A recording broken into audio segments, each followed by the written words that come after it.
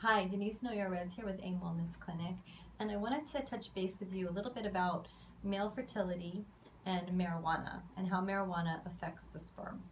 So, if you and your partner are having challenges conceiving, stopping marijuana would be very beneficial. So there's some research out now that has come out, and we're going to link that to you here in this blog, that shows the direct impact that marijuana has on sperm.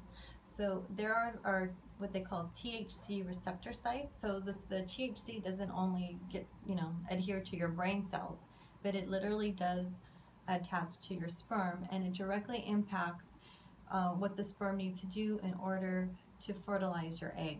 So even if your semen analysis comes back great, what your semen analysis doesn't tell you is the DNA in your sperm, and each sperm has these I think it's 100,000 epigenomes, they're called, which turn on and off factors in your sperm to help it fertilize your egg.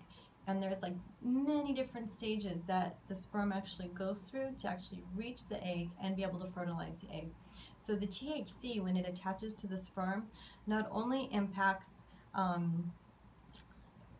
your brain, as I said, but it impacts the way that the sperm can move.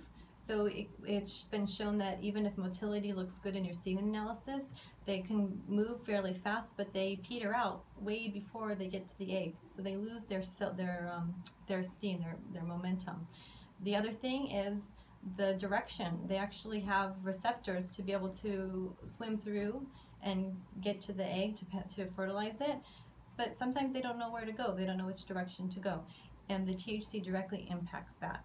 So those are things that we know directly impact your fertility. So if you're trying to get pregnant naturally and it hasn't happened yet, or you're investing a lot of emotion and time in an IVF, it's really important to stop doing marijuana if you're using.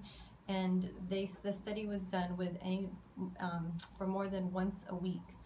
So, but the good news is you can reverse the impact by stopping completely for at least 2 weeks.